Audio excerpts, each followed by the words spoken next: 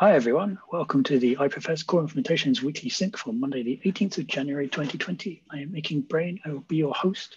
We're going to go around the room and talk about hyper initiatives, other initiatives, parking lot Q&A. You know the drill by now. The attendance is slightly down today because it's a holiday in the US. So, happy holidays. There's people taking time off. Good for you. Anyway, let us start. So, high priority initiatives. First thing is upcoming in-ship releases. So I can talk about JS IPFS 53 shipped at the end of last week, which is super exciting. It has the experimental gRPC web server in it, WebRPC, gRPC web over WebSockets server, which means that we have now true full duplex bidirectional streaming for IPFS ad, which is exciting. And we'll roll that out to the other streaming methods as soon as we can. Do check the IPFS blog for the skinny on that. The post hasn't been published yet. It will be published tomorrow on the 19th. It also comes with libp2p 0.30, which is very exciting and has lots of improvements there. That is that. Anything else upcoming or shipped?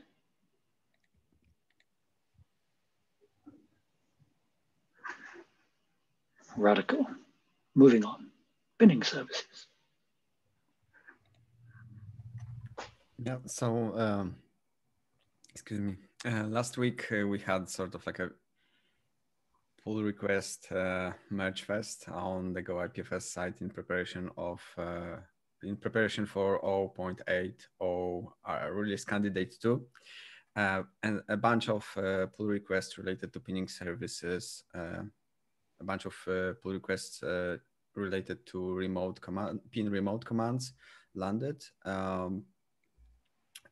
or are very close to landing. We are working on automated pinning of MFS routes. That's still being blocked by some interop issues between how replace command works, how our CI tests work, and how Pinata is actually implementing the API. So we are testing it both on the CI and end-to-end with Pinata. I think we've figured out a way to move forward with MFS pinning.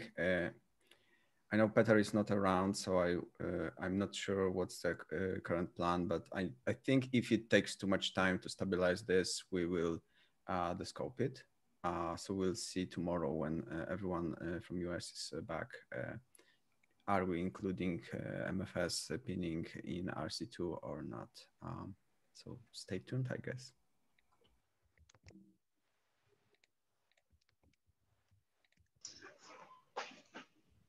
Cool. Next up is local pinning, which says no update.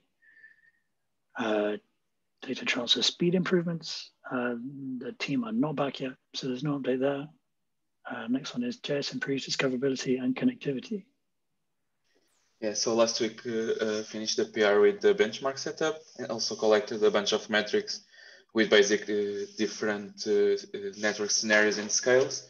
The results seem reasonable, and depending on the scale of the network, we will need to deploy probably a cluster of Rendezvous servers, as we already anticipated. So I also created a PR with an example of using Rendezvous in JSLib2p. And now, while I will wait on reviews for that, I will start working on the connection manager overall. I need to double check if the previous plan proposed this still makes sense and start working on that after. Yeah, and probably I will be spending some time also working on changing the JSLib2p testing setup to tidy it up, and also because we currently can't run it on Node 15 because of the way we have we test our modules like the DHT and PubSub, and we use peer dependencies for that, and now they are installed automatically with Node 15, and it is causing some trouble. So I will try to also get that done this week.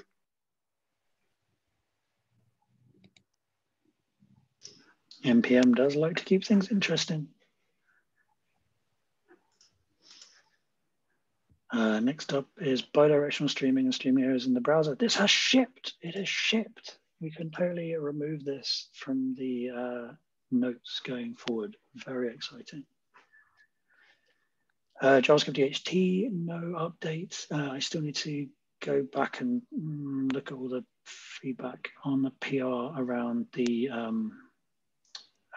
nat hole punching. But I think I'm going to, like this week, I'm going to try mostly on concentrating on helping Hugo and Irakli drag the type stuff over the line so that we can just stop with the types and start with the features. That is that. That marks the end of the high priority initiatives. Next up is the other initiatives, the speak of the devil, and it shall appear TypeScript integration. Who can talk about TypeScript integration? I can talk about the LPTP side. We got our LPTP build got broken last Friday after an update in the TypeScript types for nodes in the event emitter. I was talking with Hugo and seeing what we could do in the meantime while that gets eventually fixed upstream. And so we basically now have the event emitter types locally in JSLPTP, and we already released it so that the build is not broken anymore. And eventually we will probably think about using emittery instead of event emitter, because this will also be a problem with Webpack 5. So yeah, probably we will look at in moving to that. Oh, and we also have the data store PRs were all updated to the new config, to the new Azure, and everything bubbled up from each other. Also, this needed to like IPFS utils, I think. So everything is up to date. Just needs the final reviews, so we can get the IPFS repo types done finally.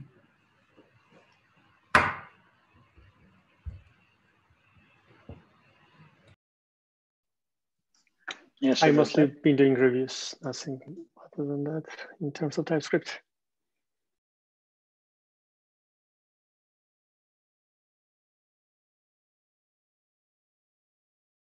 Oh, and we need, I think it's, I don't know which one of you, Gonzalo or Alex, is the maintainer of the error code, but we have a PR there pending.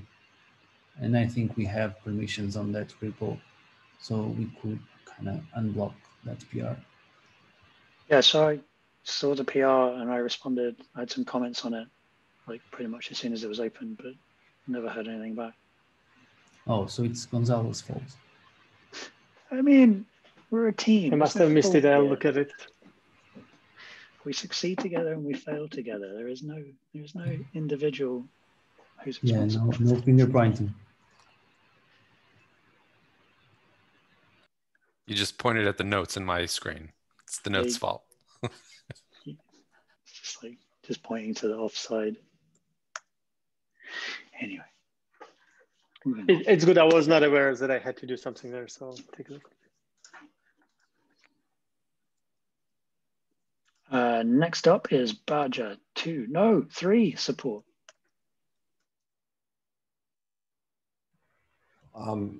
No updates there, just waiting to see if we want to actually go and create a new repo for that. I think there's some feedback that Adine was looking for in there, but we haven't done anything. So that's it. Just waiting on some decisions. Fair. Naturversal. Yeah, so Arsh got a proof of concept working on Friday of TCP hole punching with simultaneous connect in GoLibPTP. That was against a AWS EC2 machine talking to his node at home on a laptop. So that worked, and he's going to continue work this week on quick side of things, and also work on finishing up the multi-stream 1.0 extension for that. So I think he might be a little blocked on reviews from Steven, so we'll try to poke for review there. Cool. UnixFS v1.5 and IPFS. Don't think there's an update here. IPFS GC improvements. Continuing to do some work on that. It looks like we can have we can delete nodes without causing any catastrophic damage. So looking at the performance, we don't have any new development there in terms of anything that's going to be put into any kind of release or PR anytime soon. So it's just continuing work that's done to look at the performance, but probably we'll see something end of this week, I would anticipate, in terms of a prototype. Nice.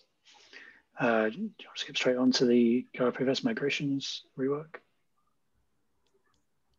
Oh yeah, the migrations are all ready for PR. The first one that needs to be there are PRs out there for them. The first one that needs to be completed is the review of the distributions PR, because everything else depends on the distributions being set up in a particular manner that those are. And then everything else will, assuming that goes through, everything else will be ready to merge at this point, pending any issues that come up in reviewing all that code, because they've been completely overhauled. So those are all ready. It's just a matter of somebody having the time to review them because they're a little bit lower priority right now.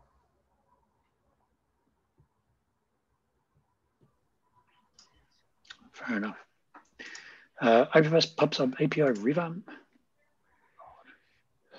Yeah, so the background story here is Streetbox had an issue with stalling PubSub subscriptions in JS IPFS HTTP client, which was due to node fetch bugs that I submitted. There's a patch now that fixes it, but that also led to the discussion maybe API should slightly be revamped. So said errors are harder to miss, or connections closing are harder to miss. That I think was approved for implementation. So I had been working on that, which quickly during implementation, I realized that I'm basically reinventing web readable streams API that is already there implemented in browsers to a larger degree. So I pivoted slightly to polyfilling readable streams API in Node and using native ones in browsers. Also using extension of native ones, because native ones in browsers don't fully implement the spec yet. Specifically, async iteration is missing and few other APIs, but those are easy to add as a subclass of readable streams. And there's a link in the notes to the libraries that kind of puts it all together and tries to give you readable streams across the board. And that would be used then to give the PubSub API, or not PubSub, subscription API.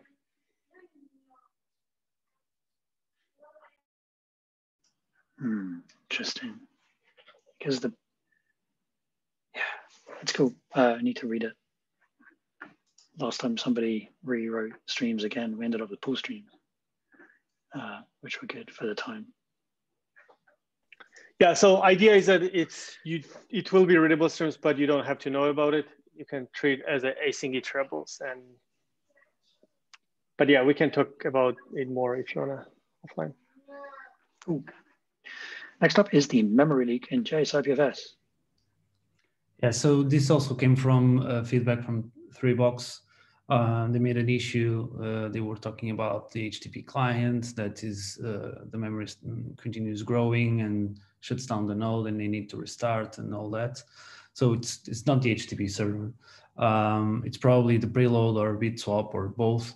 So I'm currently doing more research. I'm basically setting up a test bed where I can better control and trigger a bit swap between two nodes instead of just relying on like activating like preload and then the bit swap starts preload doing his thing with the preload nodes.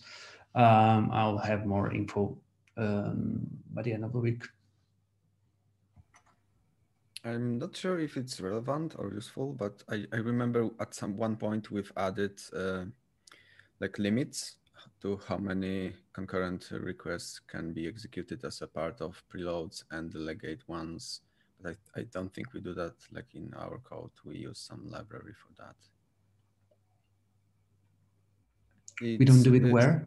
I mean, what I mean is that this memory leak, do we actually know if it's like legitimate? It's possible that it's just they have so many queued requests, it looks like memory leak, because we have those limits on preload calls and on the delegated routing calls, and I think Threebox was experimenting with both, so they may have a bunch of like queued things in memory. It doesn't seem to, like when I start like preloading anything, like it could be small blocks, could be big blocks, could be many blocks. I easily can go up to 1 GB of RAM and never get it back. Okay. If I continue to add more blocks, it grows, but it slowly comes back to 1 GB, but never goes below 1 GB. So something maybe unrelated. Yeah. Okay. Yeah.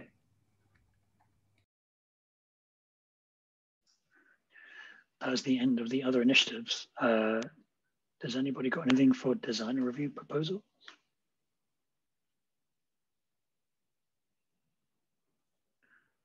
Blockers and asks? Questions?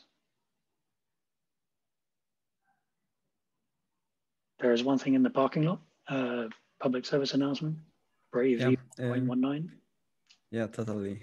Just like, I think I mentioned that last week, asking for testing. So this is just a PSA for anyone watching this, that Brave 1.19 will land in the stable channel this week, I think, maybe tomorrow. So that's a cool milestone for us. It will be native support for our URIs, which means you just enter them. You don't need to enable anything. The first time you use the URI, you will be able to choose. Do you want to run your own node and load content from IPFS that way, or delegate resolution of IPFS addresses to some trusted public gateway, and you can customize the gateway you're using. So that's the PSA.